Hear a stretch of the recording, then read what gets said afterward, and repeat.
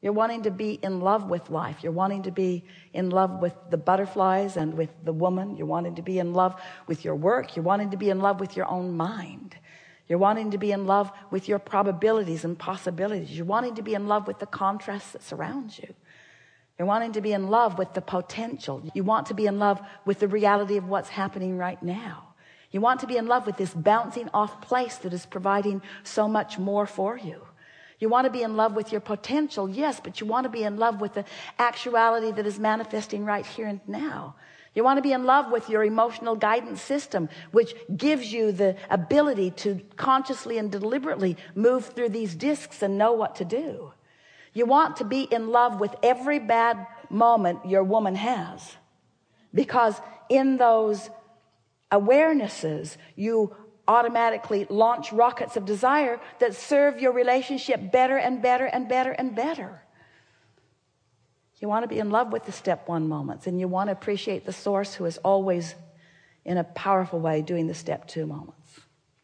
You want to appreciate your past, and you want to look forward to your future, but mostly you want to savor your now. You want to be savorers. Do you ever put something in your mouth that just tastes really good, and do you just swallow it as fast as you can? Or do you savor it? Do you try to make it last? Do you try to mentally describe it and understand what it is about it that you like so much? Why is this so pleasing to me? As you take more of those savoring moments, why is this so pleasing to me? And you do your best to describe it. Then you just lay in these new pipes and hooking up to that new energy and opening new doors and becoming more alive and feeling the power of who you really are and rendezvousing with new, constantly rendezvousing with new. Maybe not a new girl, but a new awareness. Maybe not a new girl, but a new depth of understanding. Maybe not a new girl, but a new sensuous moment beyond anything that you've experienced before. Maybe not a new girl, but new experiences. New. Your potential to savor is pretty much untapped by you so far, you see. And as you become professional, predominant savorers when you're on the high disc, and distractors when you're on a less than high disc, everything will work out really, really well. Thank you.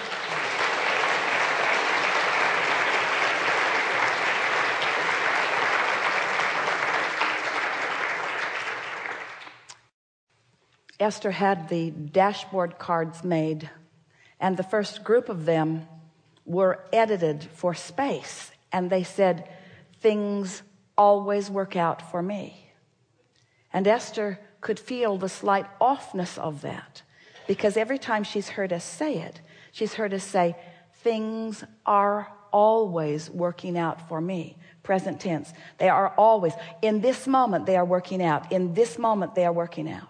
In this moment, they are working out. No matter what's happening and no matter what your perspective of what's happening is, things are working out. And as you practice that thought and come to own that, your concerns will be replaced with feelings of adventure, and your fears will be replaced with feelings of adventure and eagerness.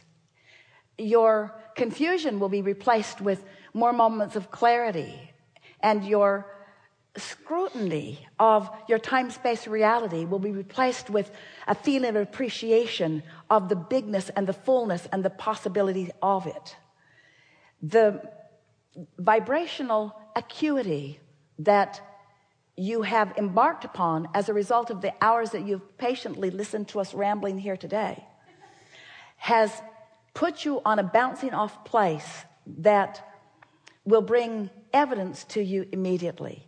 And as you savor each and every particle of the evidence that is coming in response to your newfound vibrational frequency. You see, we've been here way more than 68 seconds. And we've come around to it again and again, way more than 68 seconds. You've practiced the vibration of the high-flying disc just by participating here in this day in ways that you've never practiced it before. You are vibrationally altered. And the universe will respond to you in those differences. The request that we now make of you is that you consciously acknowledge the vibrational differences, that you consciously acknowledge your realization of those differences. And that's how you maintain this momentum. The momentum that you felt when you made the decision to come here to begin with.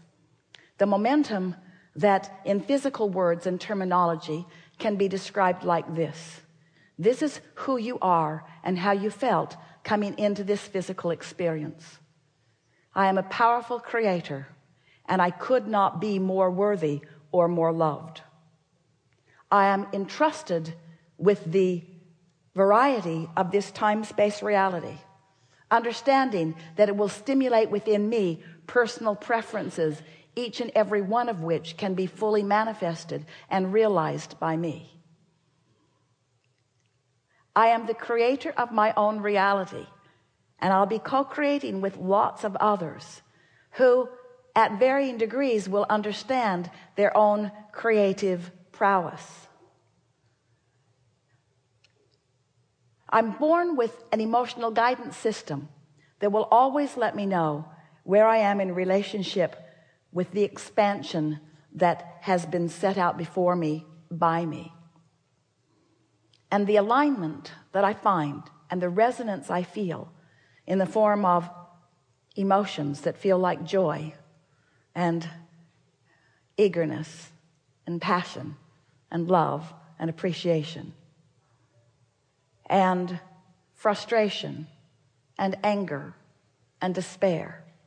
The emotions that I feel are my indicator of my vibrational placement, my vibrational point of attraction in this moment in time, which is where all of my power is. Today, we have literally pushed that reset button so that you are in that fresh new place, if you will allow it. So get your notebook or the memo pad on your iPhone and take note of the realization that's going to begin in the moment that this music starts, in reminding you of the perfection of that which is you, of the love that Source has for you, of the perfection of your moment in time, of the improvement in your vibrational state of being, of your rightness in this place in the universe, of your perfect timing in choosing to be here, in your perfect rendezvousing with those who are surrounding you. Make note of the obvious differences in your point of attraction. And in doing so, you will keep this momentum going.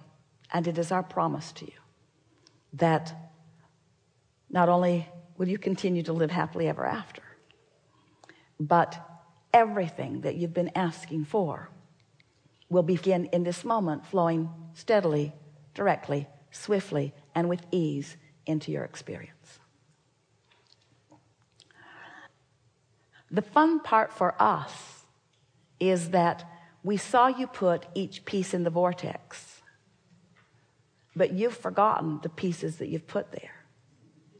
We've seen the vortex spin the cooperative components into this future experience that you want, that you don't even know that you want. So you are, maybe for the first time ever in your life, in the place where, as it unfolds, you're going to know it as we know it. So Hester calls them lightning strikes, shivers, and rivers of energy flowing. You're going to get a lot of those.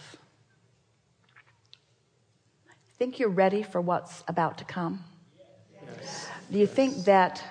Do you believe, and this is the most important question of the day or ever, do you believe that in a few short hours of focused intensity that you can set the tone for what happens next. Yes. We like that you know that. And so now we just want to tell you this one small thing. Everything that we just told you about your future experience, we love you so much, only applies today. In other words, tomorrow you got to start it over again. Tomorrow you got to pick the disc and get the momentum going. And the next day you got to pick the disc and get the momentum going. You can't fall back into old pipes and get that momentum going. This momentum is good for today, but it's enough for you to know the power of it. And we'll be right there with you, reveling in each and every cooperative component that is queued up and ready to reveal itself to you, you high-flying discers.